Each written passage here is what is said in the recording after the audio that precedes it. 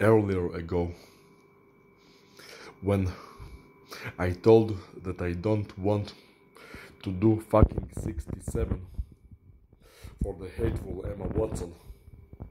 Now that AI begins to disturb me by stimulating my lower legs, when the number on the clock appears as 78, as the sum of both minutes and hours, trying to tell me to do 78 for the hateful Emma Watson.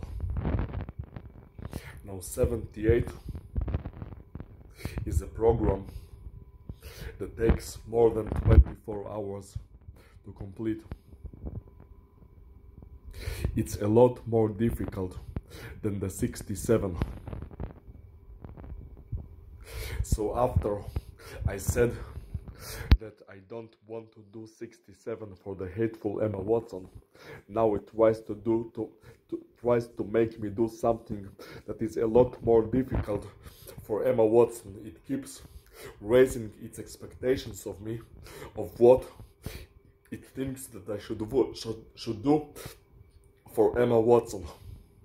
It wants me to work as hard as possible for Emma Watson, and when I reject that, it tells me to work even more hard for the hateful Emma Watson. I don't want Emma Watson. I certainly don't want to work hard for somebody that I hate so fucking much. I want Emma Watson out of my life, and I want that piece of shit out of my life also. Both of them ruin my life that could be very happy otherwise. If only they didn't exist, my life would be so happy, so wonderful.